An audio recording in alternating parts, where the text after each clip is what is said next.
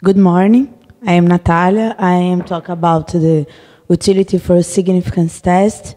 This work was made by me, of course, and my advisor from USP, Sérgio Wechsler. Here is the structure of the presentation. First of all, we will pass through some definitions. Some definitions from inference, basic inference. So decision theory, hypothesis testing, precise hypothesis, and in the point of loss function, we will combine all these things, make a little discussion, conclusions, and that's it.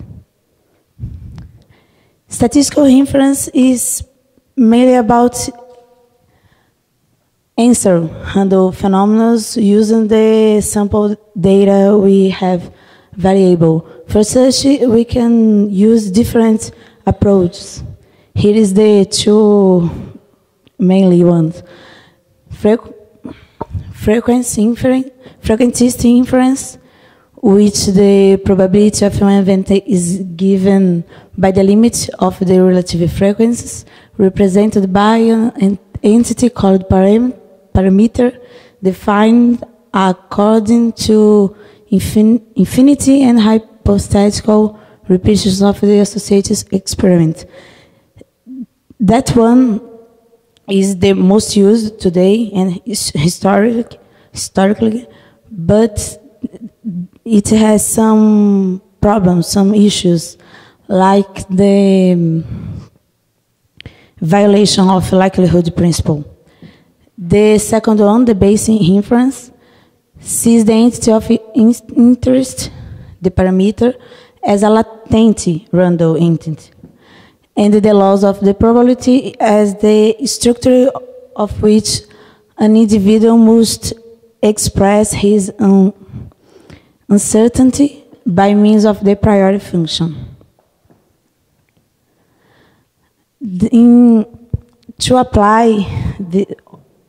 To apply inference, we have some applying the possibilities.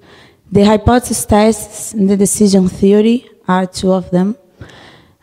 In hypothesis tests, we analyze patterns and through the sample evidence. And decision theory, we also had this, but the main thing, we allow the incorporation of the research expectations of the results, regarding the results. And by the last one, we can be able to represent in a single language the different paradigms of hypothesis tests, which I will pass through some definitions, then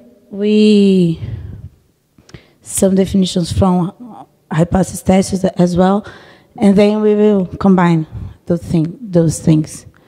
Basically, you have the space of decisions, we have the space of parameter, and the consequence of that, the combination of the two things is the consequence. We will get the optimal decision based on the minimizes of the associated loss function, which is defined by the agent, the research guy or something. So the greater the loss function of the consequence, the greater will be our understanding of the injury in relation to consequence. Considering we also have a sample, which is defined in parametric space, the decision will become the decision rule. And the optimal action will be the one which minimizes the expected loss. That one. In hypothesis test environment, we can have different dimensions, but here we will treat basically the simple one. Sorry. The hypothesis is made of a partition of the parametric space. We have different types of error possible. The one which you choose the null hypothesis and that is false, or the opposite case. You choose the alternative hypothesis and that is false. And here we will start to talk about the possibilities we have to the hypothesis test. The Neyman-Pearson approach, the philosophy is developed for complementary conclusions about the hypothesis. To make the application, we consider the region given in function of the likelihood ratio, evaluating it in the subspaces we have, the hypothesis. And we can work with the more generic spaces, but always impose some restrictions to the analysis. As more general, as more restrictions. That's the basic. To the Fisher approach, actually it's the Popper approach, but the Fisher was one who spread it out, here. We can never prove it by an empirical study that some hypothesis false. One famous example is the Swan. I believe you understand. The Swan case, which if you have the hypothesis, that thing is here. It's more easy. If you have the hypothesis which all the swan are white, and we just don't care how much white swans you can see, you cannot accept the hypothesis. But if you see just one no white swan, that's enough to reject it.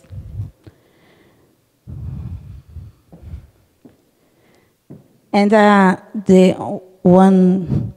for the application, the most used feature is the p-value, which order the sample space given by the null hypothesis, and examines the probability of obtaining samples as extreme as they observed. So you have that context we call significance test. And one important thing is that this theory does not compete or complement the first one.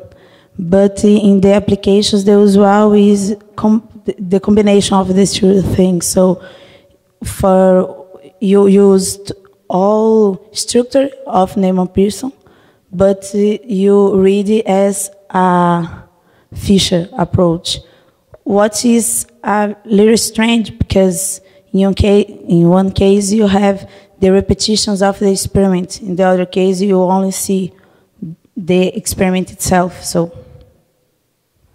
it's strange.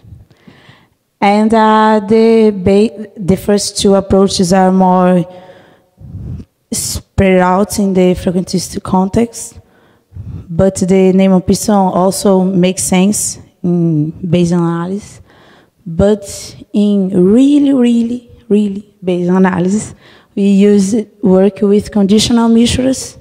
Here the philosophy is make the incorporation of the belief of the specialist on the parametric space by means the posterior probability obtained by the Bayes theorem, and the conclusions are derived through the evaluation of the parameter spaces, a more direct approach.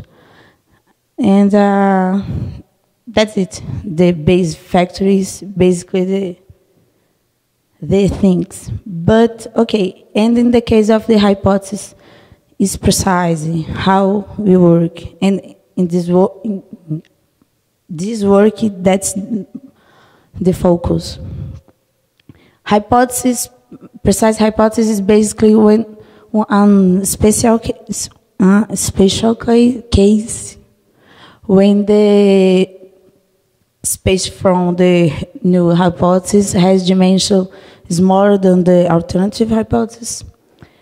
To the frequentist approach, there is no mathematical issue, is the same thing, but you have particular importance to the structure of Fisher, as we had a more limited hypothesis. And in the Bayesian approach, now we have a problem, because we work with evaluation of parameter space, and here we have just one point. And I think we all know the integration of one point is not a usual thing. Then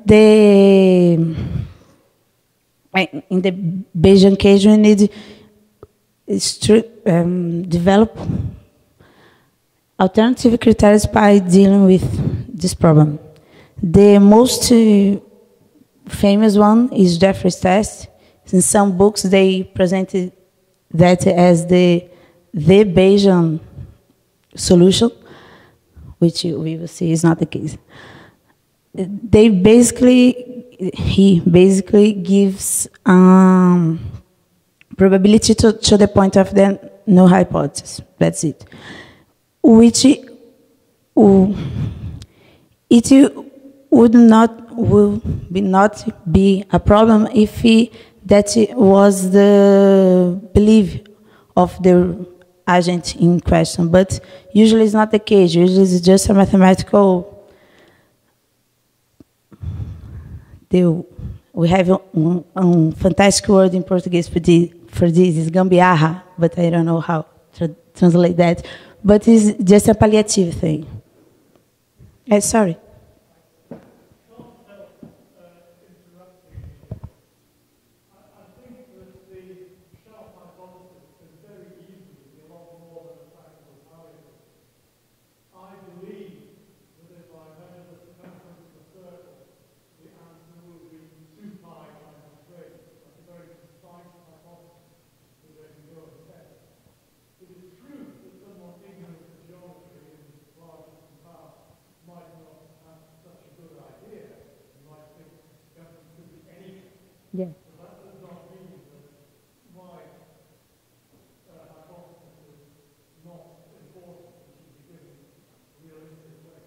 Yeah. Yeah. Like I said, it's not a wrong thing, but I am lost.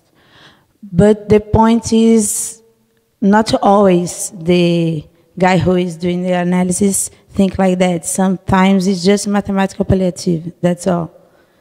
And that's our problem, because if you give a probability you don't believe to the point, you need to take this probability from the other points to still have a probability function, right? So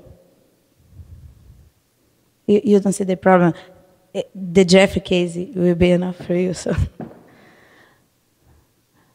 One alternative to that is the Pereira-Stern solution for Bayesian significance test, which basically study the probability of the tangent space, is all the points with the posterior probability bigger than the biggest point from the null hypothesis.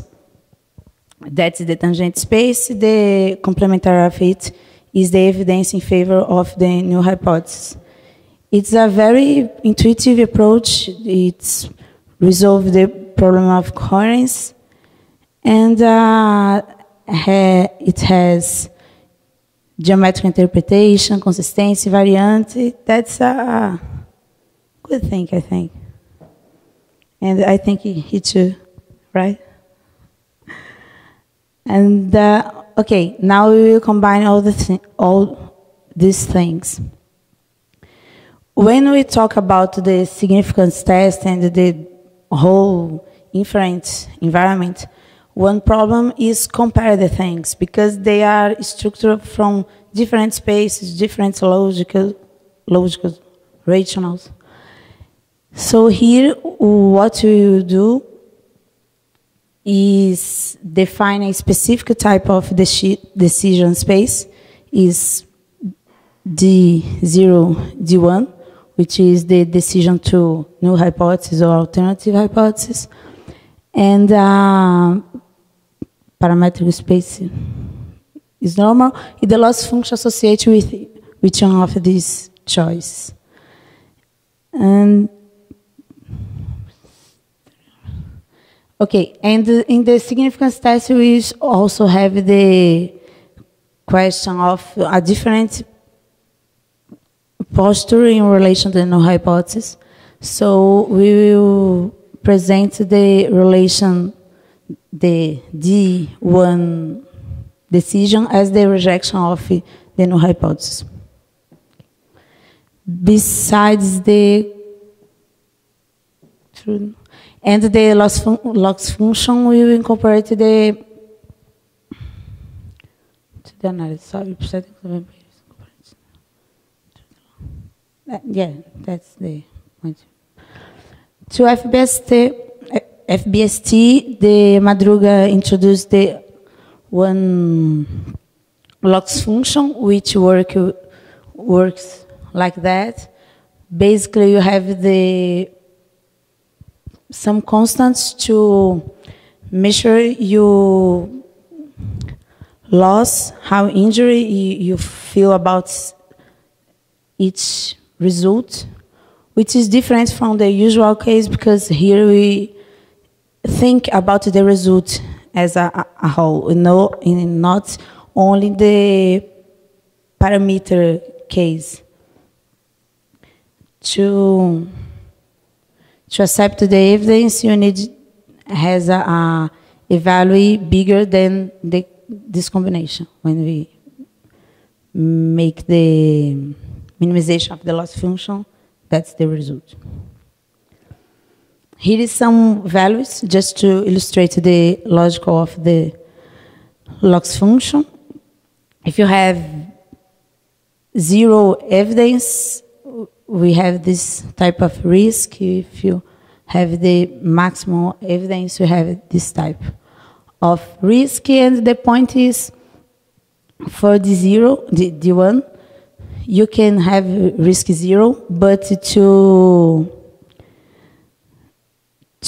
maximal evidence, you still have some penalty to choose the 0, because the 0 is the null hypothesis, and is not what we are interested here. Here is some values. We can see how find the 0.985 is a usual number for us. Here is then we study also one new approach presented by the Rice some years ago, and he also has a loss function which is based on the results of the experiment. So you need to think how important we give to the rejection of the new hypothesis, in that case, you don't accept nothing, you just making no declarations. And you have here the gamma to give the quantity of the injury you feel about each one of the decisions. Here is the base factor. By the base factor, we have this statistical and this logical. For the 0.05, the usual number you work, we need gamma like in 19. Here you have the lack of assumptions of repeatability, incorporation of the alternative hypothesis, and other things is interesting for us.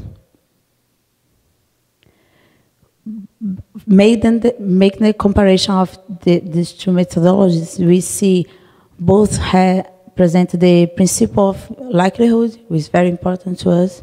It does not require a positive probability, which we, not all of you, but some agree is not always a good thing. It's applicable in any dimensions in case of the FBST. Has a measure of evidence, and in the other case is the FBST. In the other case, you have the point estimates. Here we make an example to make the comparison, and you can see the two results are very proportional, and they are in opposite ways here, because one decision is about the evidence and the other is about the rejection. So it's normal find something like that. And that's it. Our main conclusions is probability approach. We adopted the Bayesian perspective, since the frequentist approach work with some assumptions is not very close to reality. Hypothesis test. The approach should not be seen as options for the same problem, nor directly compared among them, since they have different purposes, valid for specific scenarios. The significance test versus loss function, we come to contemplate different objectives and principles, besides the conclusions focus on the needs of the research, not the methodology itself. One point about that is it's strange. It's new, actually. The thing here is you thinking not only in the result before we actually get it, but the consequences of that result. Like, if I don't conclude nothing in the case that I need to make some payments in business case or things like that, you need to incorporate that in the analysis. Because if you do not do that, other guy will do.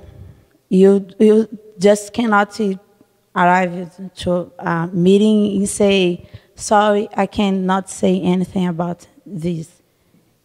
Actually, you can, but I don't think it's a good idea, but okay. Now we have two current and consistent Bayesian tools. Choose considering significance test, and that's it. Here is some to future works. We would like to extend the right test to parametric spaces larger than 1. Evaluate practical applications for the tests of significance, considering this embarrassment thing, I just see it, and investigate possible mathematical relationships between the loss from the different approaches and relationships we just saw. And that's it. Thank you.